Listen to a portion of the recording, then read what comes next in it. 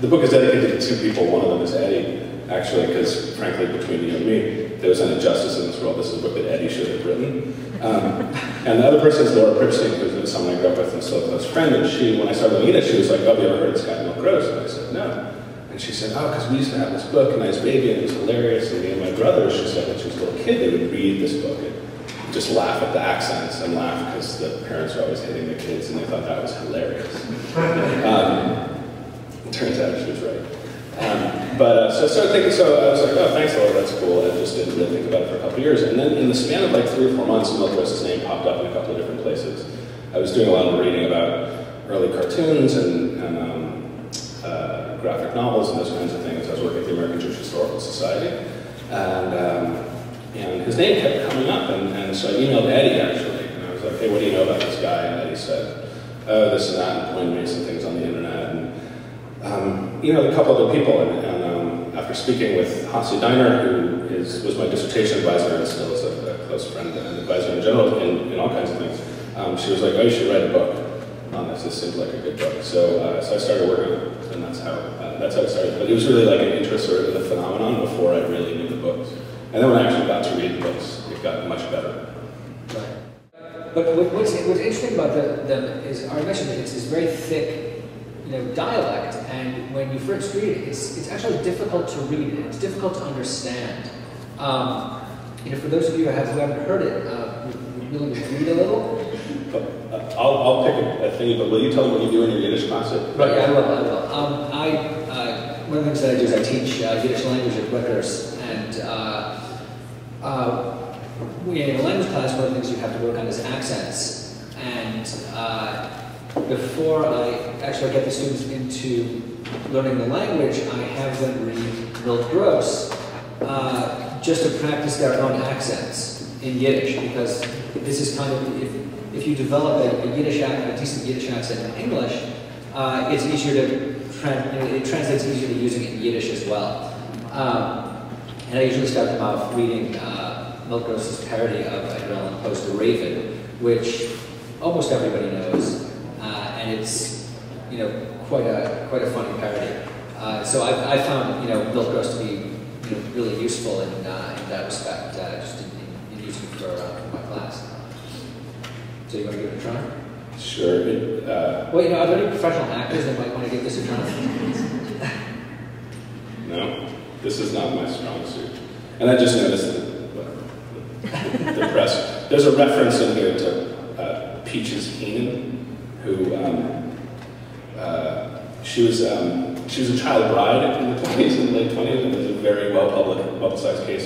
She married, she was like 13, and she married this guy who was like 51, and then they got divorced, and it was in all the tabloids. It was a very big case, and he references it here. It's this really obscure reference. And actually, I made there's supposed to be a footnote that the press forgot to put in about the Peaches Heenan. But it'd be like 40 or 50 years from now, like mentioning somebody from Jersey Shore. That kind of thing. Do you think Jersey Shore's going to have residents? We're still talking about Peaches Heenan, so you never know. This is going to be bad, so bear with me. Despite the fact that I think Gross reads best aloud, I've never read it in front of an audience. Actually, until Friday night. Friday night I had to, and that was bad too. Here we go. The Raven. The Raven.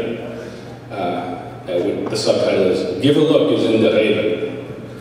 Once upon a midnight dreary, while I had a tabloid cheery, Peaches Heenan getting leery, other pictures on page 4. Gradually came a whacking, ta-die. Feitelbaum is smacking, with the razor strap shellacking, good for nothing Isidore. Smacks him where the pants is lacking, in the rear from Isidore, which has happened oft before." That's it. But this is an interesting throwback to a culture that no longer really exists, a sort of inter-family public reading.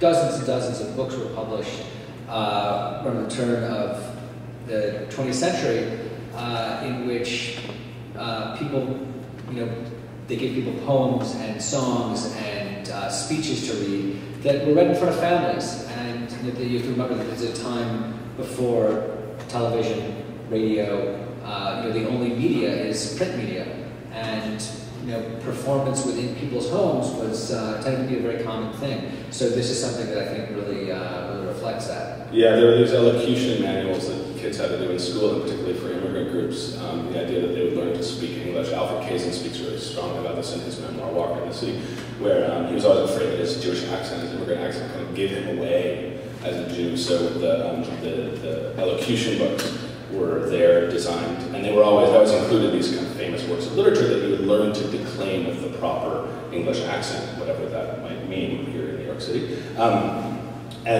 Almost as soon as the elocution books came out, people started putting out parody elocution books, not with accents, but with like dirty limericks and so on. So the Gross stuff is the poetry that he does, and he does Hiawatha, he does The Raven, he does The Night Before Christmas, and Paul Revere's Ride. The poetry stuff really comes out of the parody tradition, but it sort of it even flips the parody on its head by not only making fun of the stories of the poems, which is what the regular English parody elocution books do, but it actually makes the readers read it in the accents that the original parody books were trying to train the readers out of. And I just think that's terrific. Like, that just shows me something like that he pulls that off in a way that was so popular and successful is like genius. Right. Well, I think one of the things that made it so resonant was the fact that everyone had read these things, and they all knew them, so it was easy to understand what was happening. Even in this thick dialogue. Yeah, and it's not like he's doing like Ezra Pound poems or anything. Like, these are poems that have not only very strict meter, but a really like a meter that you know from the very beginning. Like, if I was going to do Hiawatha, I would sort of clapped out the rhythm of Hiawatha. Right, that's the meter of Hiawatha, which is very intentional on Wad's part. But for once you see that, you know what you're supposed to hear, and then you hear this totally different thing in an accent that's all wrong. And it shows somebody. And the reason that I got into it is because like I said, I wrote this book about radio, and I've always been interested in oral culture, audio culture. And what really turned me on to Gross at the very beginning when I started reading the books was how oral the phenomenon of Milt Gross is, oral, A-U-R-A-L. That it really is where this oral culture of the 1920s, when radio was beginning to take off, when film started being able to speak in 1927, and the sort of prehistory of these elocution books that I was talking about, where people would perform these poems, and that it is really oral, but the parody stuff you only get if you know the original. That's the beauty of parody. One of the things I found was I think it was from McCall's or something like that, a detective story that he writes. And it's written in like really classic sort of Dashiell Hammett style hard-boiled detective lingo. And it's really, it's pretty funny to read that, because it just showed his ear for accent, place, language, and for the kind of details of communication. So I think growing up in a bilingual household really benefited him. I don't think he spoke with an accent. He was born here in the United States. His parents clearly did.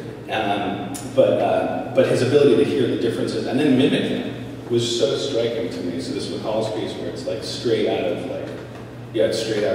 pulp hard-boiled fiction, was like, oh, this is not just a guy who's kind of playing on his background, his Jewish background, his neighborhood, but he really understands how people write and how people speak and how people listen in this really, really canny way. Right. And so I think growing up in New York just gave him access to all of these accents. Right, so there's this real sense that, like you said, it's this audio culture more than almost, there's this combination of audio and visual, but the audio plays a more significant role. Yeah.